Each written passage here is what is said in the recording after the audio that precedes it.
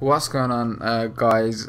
Sixth episode now in the transfer talk series, and we're on to Everton, who have been struggling a little bit in the league. I think part of that is down to Europe and being in Europe, albeit they haven't had a great Christmas period either. Whilst they've had a break from that, they're out of both the domestic cups now.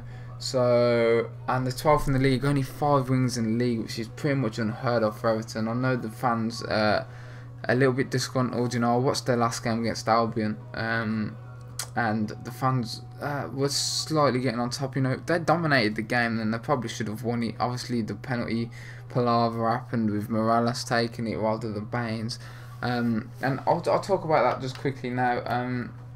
There has been a link away from Everton for Kevin Morales. There's no teams really been linked with him, but after what happened with him being substituted after the penalty miss and Baines not taking it, it looks more of a possibility that Morales could be leaving Goodison Park this January window. Replacements that I've heard, if he does go, would be Conor Plianka, who Liverpool tried to sign on a few attempts. Actually, they're looking for a cut price of him. If I was Everton, I'd be looking to keep hold of Morales. He's one of your best players. He's very direct and he gets you goals. Capablanca has been linked. He's not a bad player from what I know of him. I remember him playing against England once, I think, and he absolutely destroyed our defence at Wembley. I think the other reason why Everton aren't doing too well is I look at their squad and I think maybe for one or two players it's a season too far to be playing week in week out. I'm looking particularly at defence. I remember how good defensively Everton were last year.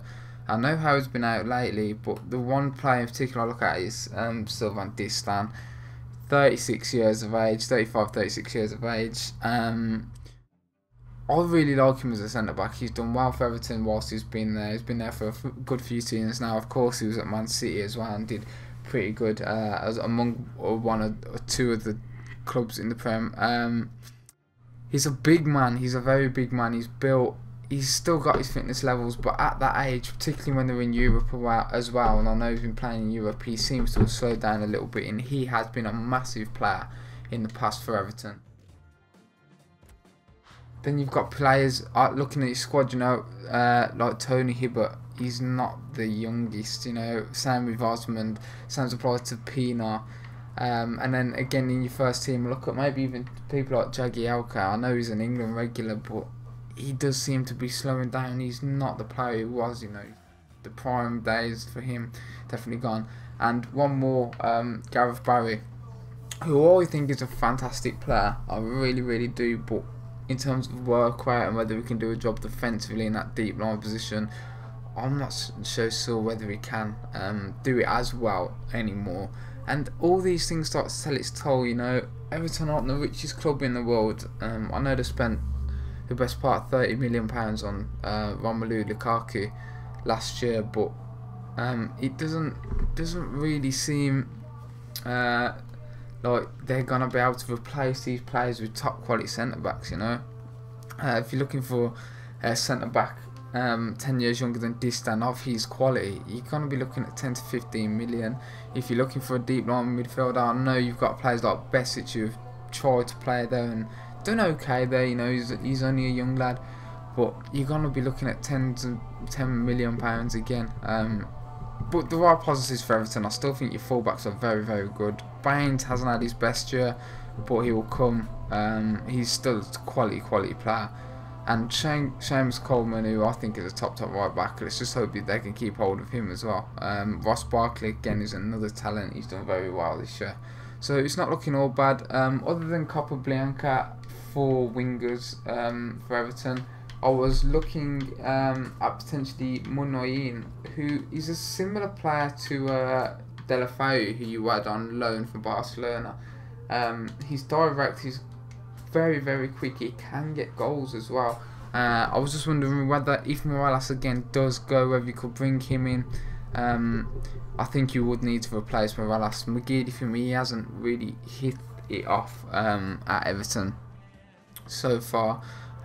So yeah, I know Naismith's done very well, but for me he's better inside. So yeah, Munwain or Capablanca I think would be very good signings if Morales were to go, and even if he wasn't to go,